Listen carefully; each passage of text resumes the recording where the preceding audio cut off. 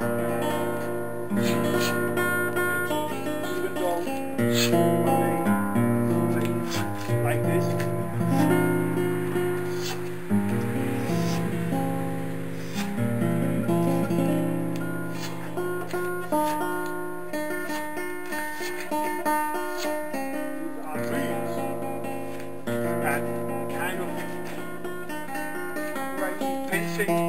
And Qigong and real fencing.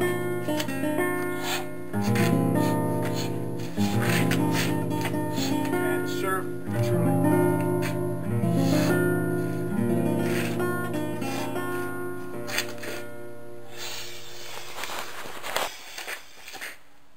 On the full moon, not yet there, it's just half moon, but energy is rising. Okay. This is for the Sirius, the Orion Belt, the Great Bear, and the half moon.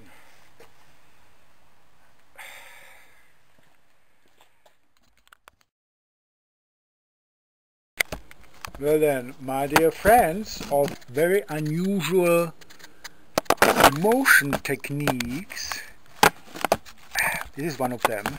Try to fix the camera on a door.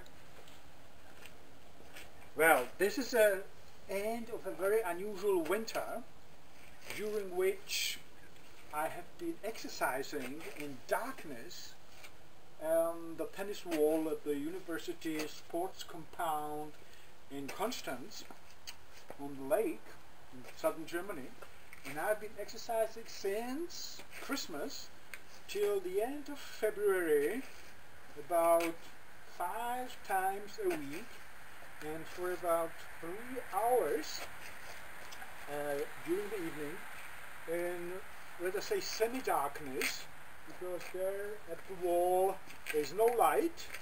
There are only 2 lanterns, one of which is above the wall and it shines in this angle, so if I make one more step I'm blinded, and it's about the T-bar.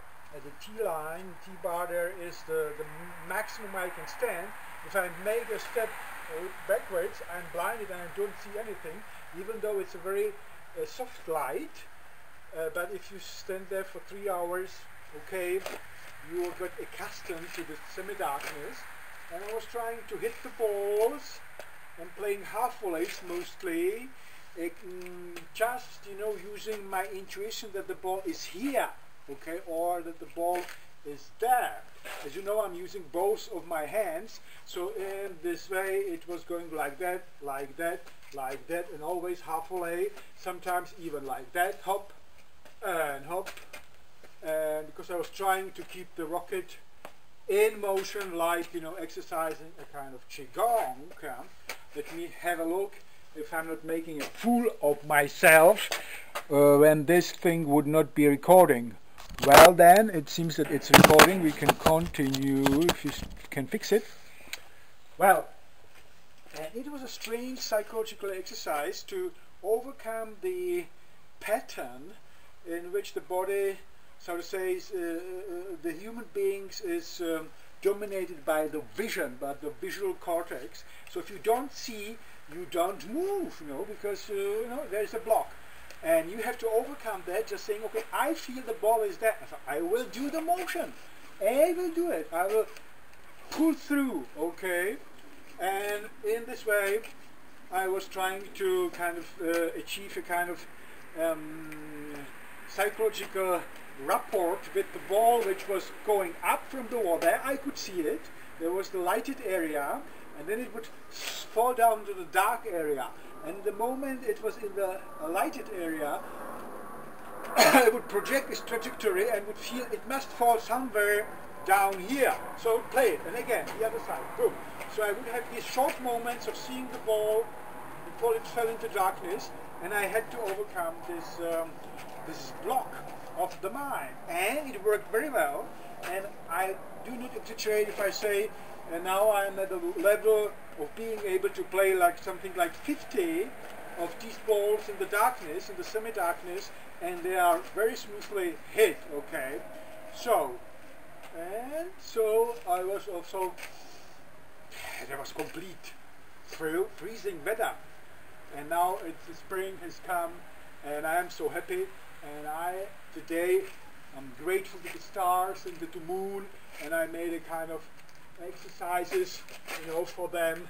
So a kind of whoosh, dancing motion.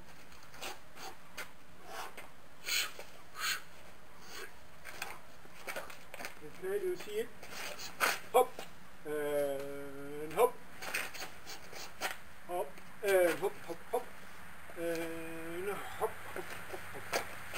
Okay, so this is it, and to finish this very strange winter season, today I worked for 6 hours on the tennis court. You have seen it on the video. We were scraping the old surface and bringing it in the wheelbarrows, taking it away. And I said, listen people, it is old Greek times, there was sport and there was art, bellum et otium. And so I play for the stars because they have accompanied me for those many, many, many hours in January, February and December 2011 and 12. Yeah?